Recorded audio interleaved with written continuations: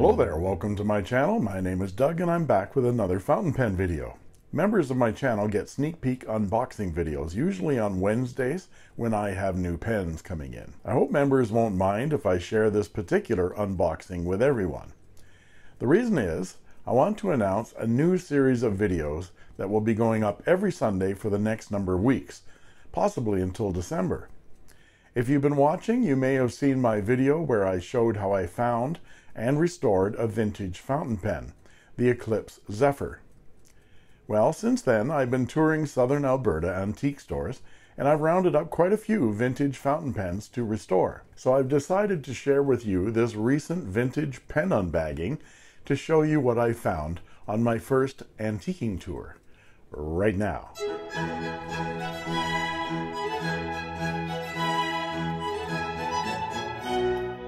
So you may have seen the video that I did restoring this Eclipse Zephyr, Canadian-made 1930s pen, celluloid.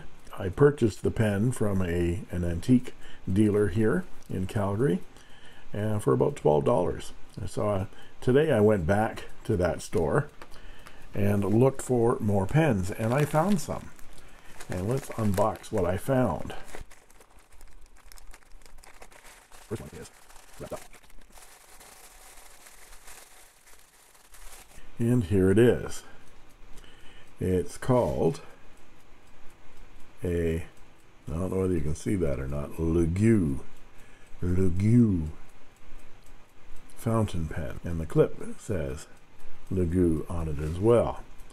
And it's celluloid, a blind cap, which comes off, and it's a button filler. And I don't even know whether that is very crusty.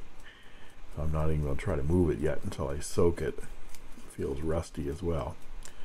And that finial looks like it's fallen off. The clip is kind of off center. This feels like mid 1930s as well, or early 1930s button filler. And it has indeed 14 karat gold. It says first quality 14 CT warranted. I don't know what warranted means.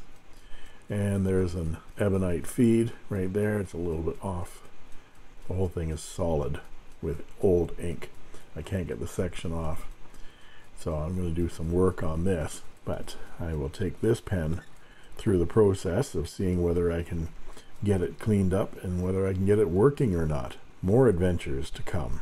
And then there's my second find right here. This is a gold-filled Parker 45 in really good shape.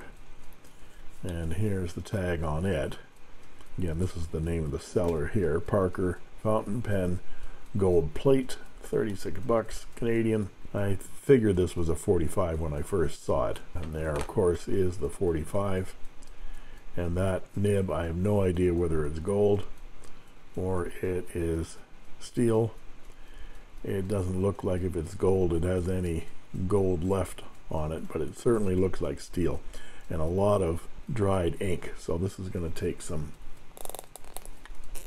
work as well, some cleaning. And this has been sitting around for a long time.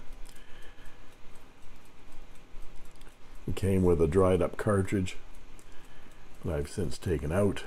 The Parker 45 is one of the most beautifully balanced and comfortable writing pens that Parker ever made.